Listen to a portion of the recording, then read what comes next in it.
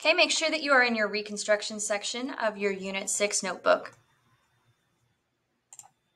Go ahead and add this learning target to your Reconstruction page. I can explain how Reconstruction shaped the South after the Civil War.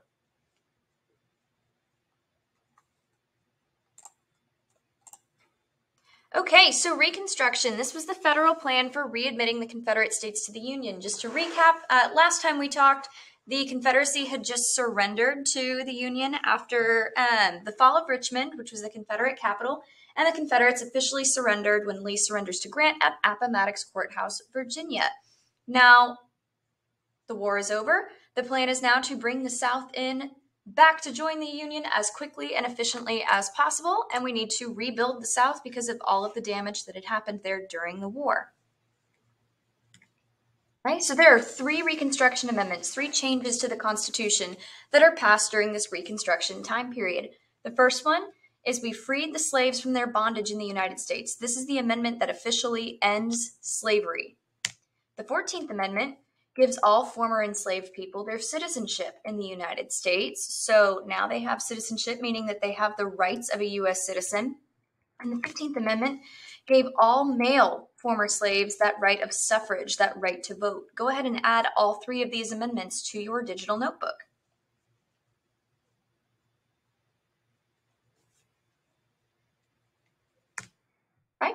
Now, there are multiple plans that come about for Reconstruction. Our first plan is going to be brought to us by Mr. Abraham Lincoln, Mr. President.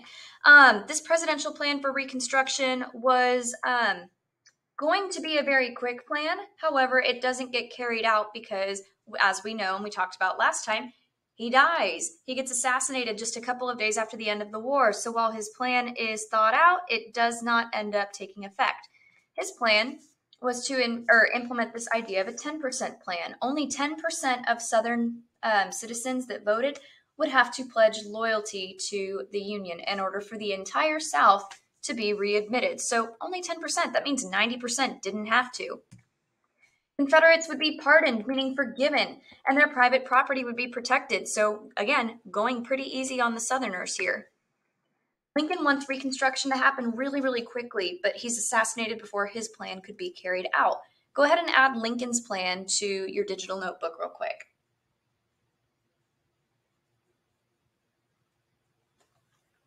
Okay. So when Lincoln is assassinated, his vice president, Andrew Johnson, ends up taking the presidency. He becomes the 17th president, and his plan for Reconstruction is a little bit different than Lincoln's plan.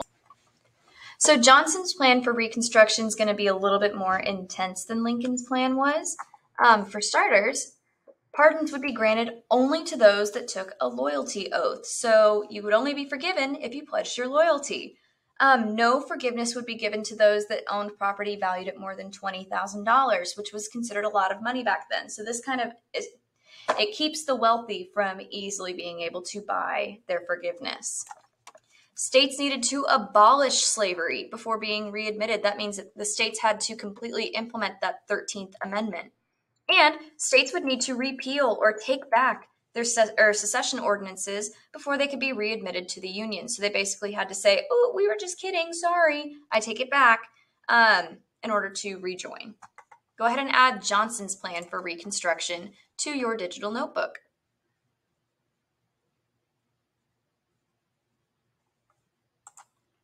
All right, so neither Lincoln's plan nor Johnson's plan are going to actually go into effect because of this group right here, the Radical Republicans. The Republicans in Congress didn't want us to go as easy on the South, and they felt like Lincoln and Johnson were both being way too generous to the South during this time, and they come up with their own plan for Reconstruction, which they end up passing. So they passed the Reconstruction Act of 1867, which breaks the South up into 5 military districts. They absolutely force the states to not only pass the 13th Amendment, but they have to pass the 14th Amendment as well. Not only can they free the slaves, but they also need to grant them their citizenship.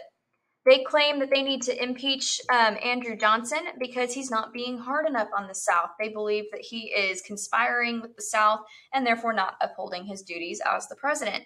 They also passed the Civil Rights Act in order to protect all of the rights surrounding the freed African Americans after the Civil War.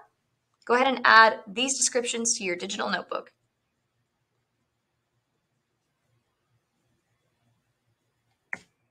Right? So these are the 5 districts that the South gets broken up into. These are the military districts. So Congress passes this Military Reconstruction Act that divides the South into 5 districts. The Union military would enter the South to enforce the laws that were created by the radical Republicans. So basically, they're going in there just to punish the South and make sure that they are following these new laws. Johnson completely disagrees with these tactics, but Congress vetoes or says no to Johnson's attempts to stop them. Johnson and Congress have a whole lot of conflict during this time, which leads to Johnson's impeachment in 1868. Now, it's important to note that Johnson was impeached, but he was not convicted, so he was not actually removed from the presidency, similar to what we saw during your lifetime during Donald Trump's presidency. Go ahead and add these to your notebook.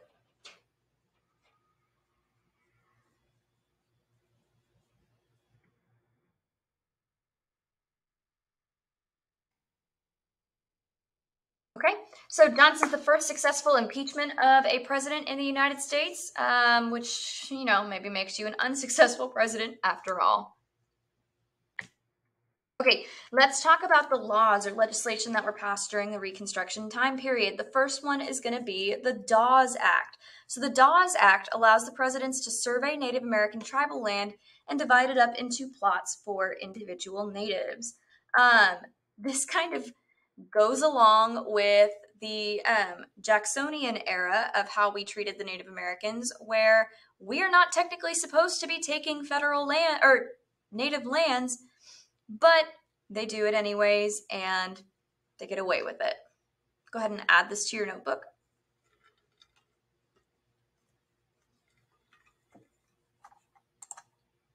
We also passed the Morrill Act during this time period, which provides grants of land to be used for colleges specializing in agricultural and mechanical arts. So, little fun fact for you, Texas A&M University is a land grant college and has a large agricultural studies department. You'll notice the A and the M in Texas A&M stand for agricultural and mechanical studies. So, gig 'em. They're creating these colleges as ways to provide education opportunities. And then they've got the Homestead Act that they passed. The Homestead Act encourages westward migration by promising settlers 160 acres of land for 5 or more years of residency. So we are encouraging people to move westward.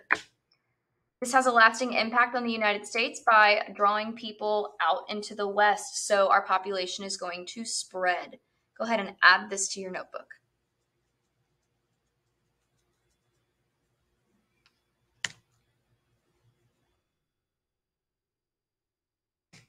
All right.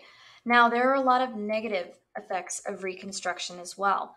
For example, black codes. Black codes were laws that were passed by the southern states that limited the rights of African Americans. Examples of these black codes included restriction on African Americans' right to own property, to conduct business, and to buy and lease land and move freely throughout public spaces. So this was essentially just an extension of those slave codes that had existed before the Civil War. Now these black codes are put into place where they're free, but are they truly free with all of these limitations that are being placed on them? Go ahead and add this description to your notebook.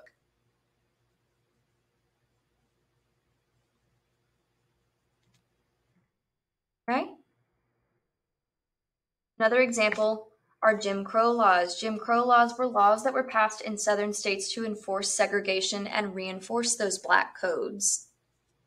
So that's whenever you see, the drinking fountains that were white versus colored, whites only, coloreds only. So this was when segregation is really going to take effect. This is going to last all the way until the 1960s. So this is going to last for almost 100 years. The KKK is also an organization that is created during this time period. It's important to talk about because this is a very negative social impact of Reconstruction. These former Confederate soldiers founded the KKK after the American Civil War had ended, and they used violence and intimidation to prevent African Americans from voting and holding office and to keep them segregated. So the Ku Klux Klan was a group that popped up all over the South, and their main goal was to keep suppressing African Americans even after they had passed the 13th, 14th, and 15th Amendments. So important to talk about because it's a very negative effect of Reconstruction on our nation. There are 3 different kinds of voting restrictions that are put into place. So the 15th Amendment talks about how, African Americans that are males now have the right to vote in the United States, but did they really? Because of these voting restrictions? Not really. So the first thing was literacy tests. Literacy tests required that citizens prove that they could read in order to vote. Well, leaving the slavery era, slaves were not given the ability to read. They weren't given an education. So a lot of these former slaves that were now free couldn't pass these literacy tests. This is going to bar them from being able to vote. The second one is going to be the grandfather clause. Citizens had to prove that their grandfather was eligible to vote in order to be able to vote themselves. Many of these former slaves did not have grandfathers that had the ability to vote because the 15th Amendment had just gone into effect. This was another thing that barred them from being able to vote. The last thing is the poll tax. This required that citizens pay to vote. A lot of these former enslaved people did not have high enough paying jobs that they could pay these taxes. A lot of them were stuck in the sharecropping system. So they don't have the money to be able to pay these poll taxes. Once again, they are being restricted from the right to vote. These restrictions do not go away until the Voting Rights Acts are passed in the mid-1900s. So these are going to be around for a while. Go ahead and add these to your notebook.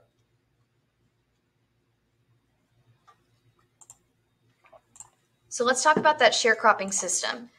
So this is the system that kept African Americans indebted to their former masters because it made them dependent for land, food, and supplies.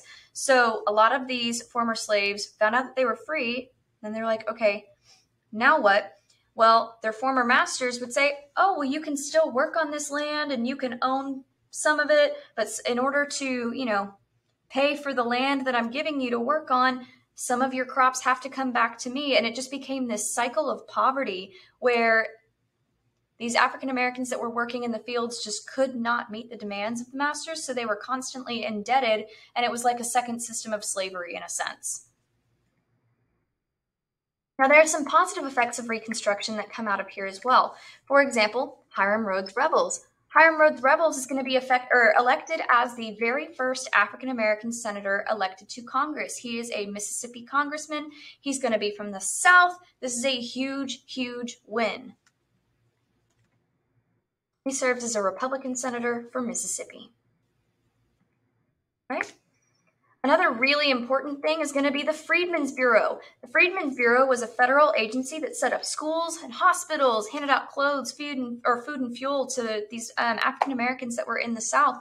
This Freedmen's Bureau provided access to job opportunities and educational opportunities that otherwise these newly freed enslaved people that are now free wouldn't have had options to or have known about.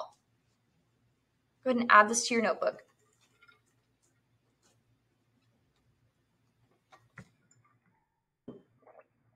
Okay, so other important terms that you need to know about Reconstruction. The term scalawag. These were poor white Southern farmers that went along with radical Reconstruction. So these are people that did not own slaves, but they lived in the South, and they decided that Reconstruction was the better choice because it meant that the system of slavery was officially ending. Carpetbaggers are going to be white Northerners that rushed the South with their little bags made out of carpet in order to make money. Both scalawags and carpetbaggers are going to be very negatively viewed by Southerners that had been in support of the Confederacy. Not only were African Americans targets of the KKK, scalawags and carpetbaggers were as well. Right? So Reconstruction does come to an end eventually, but much later than Lincoln would have hoped. So the Amnesty Act is passed, and this allows Confederates to run for office again. This brings back the return of Southern Democrats starting to take control of government in the South. So former Confederates have been blocked from being allowed to run for office. The Amnesty Act, or the Forgiveness Act, in a sense, basically allows these former Confederates to start running for office again. Slowly, the South is going to return to the Southern Democrat control that had been absent during the majority of the Reconstruction period. So you're going to see a lot of Southerners, now that they can vote again and now that they can participate in elections again, voting for white Southern Democrats instead of Republicans and instead of for the freedmen that finally had the opportunity to run for office. And then Reconstruction officially ends with the Compromise of 1877. So this guarantees that Rutherford B. Hayes would become the 19th president of the United States. So this presidency was essentially given to him. In exchange for removing the military from the South promised that they would protect the new rights of these freed African Americans. They do not hold up their end of the bargain, and instead they institute those Jim Crow laws, those segregation laws that we talked about, as well as black codes. So Rutherford B. Hayes is given the presidency in exchange for the end of Reconstruction, and he does not hold up his end of the bargain. He does not hold the Southern Democrats to their word, where they're supposed to be protecting the rights of African Americans. And Reconstruction ends, and the South starts to put in those Jim Crow laws, and segregation begins in the South. So this happens with the Compromise of 1877. Go ahead and add this to your notebook, please.